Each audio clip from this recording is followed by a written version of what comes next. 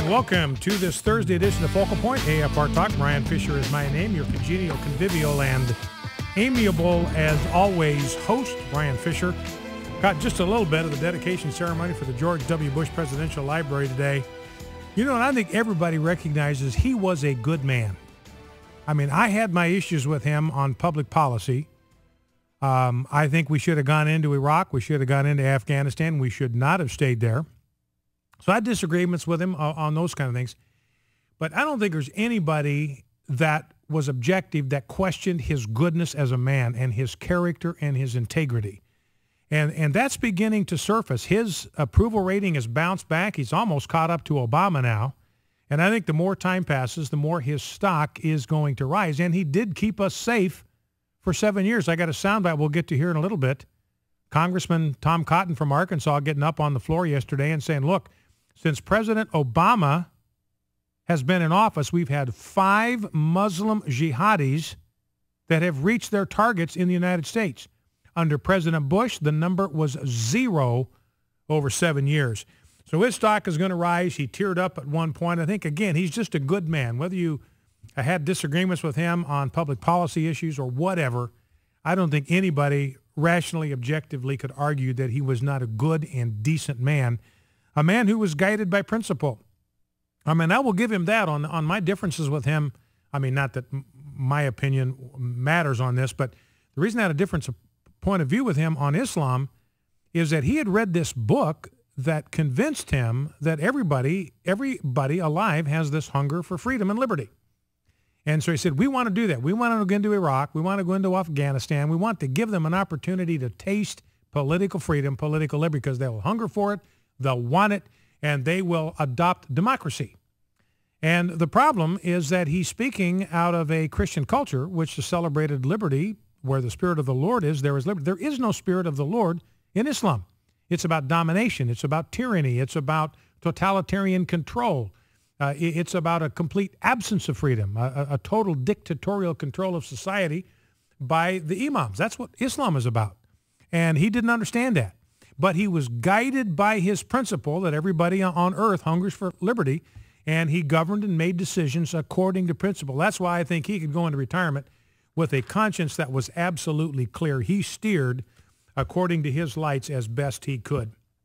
Now, before we get back into some of that stuff, find out today, by the way, that the brothers, the Boston Muslim massacre bombers, were headed to Times Square. The next thing they were going to do is try to blow up Times Square. Remember, Faisal Shahzad missed because his bomb didn't go off. Just incompetence is what saved kids watching The Lion King in Times Square. So these guys were going to go back and apparently finish the job that Faisal Shahzad started. So we'll get into all that as the program develops. Now, my reading has taken me this morning into Ezekiel chapter 16. And this is Ezekiel's prophetic recounting of God's history with Israel, his protection of them after they were born, and his courtship of them, the way he treated them metaphorically as their husband, the way they turned on him in unfaithfulness and adultery, spurned him, and yet his willingness to come and cleanse them again and restore them to their former splendor. You know, and so the word of the Lord comes to Ezekiel, says, look, I want you to go to Jerusalem and make known to her abominations. And then he refers to what the Lord did on the day you were born. Again, this is metaphorical. Verse 4, as for your birth, and contrast this to what Kermit Gosnell did. What did he do on the day of birth of these babies in his clinic? He severed their heads from their spinal cords, internal decapitation.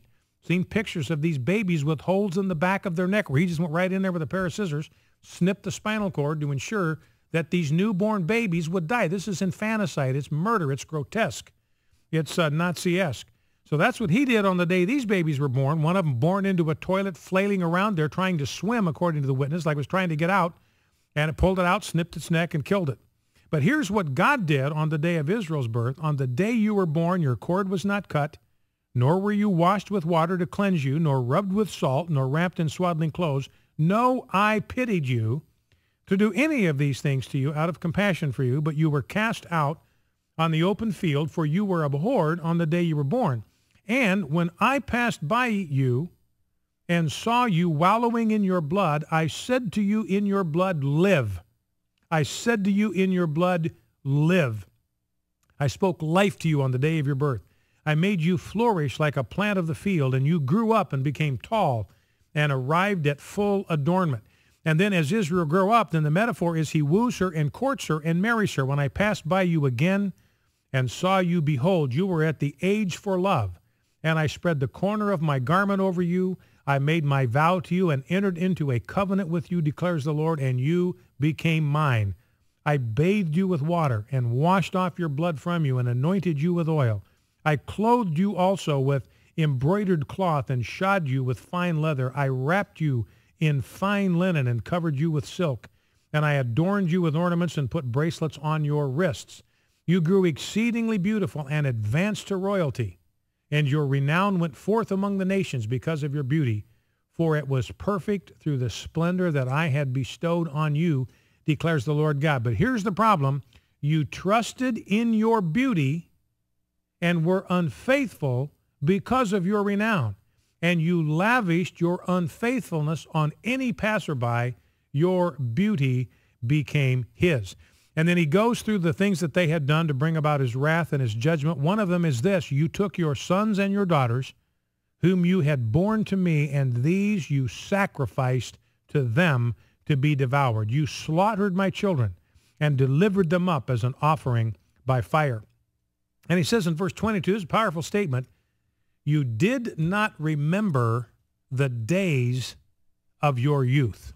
That's a powerful, powerful statement. You did not remember the days of your youth. In other words, he says to Israel the same thing he's saying to America.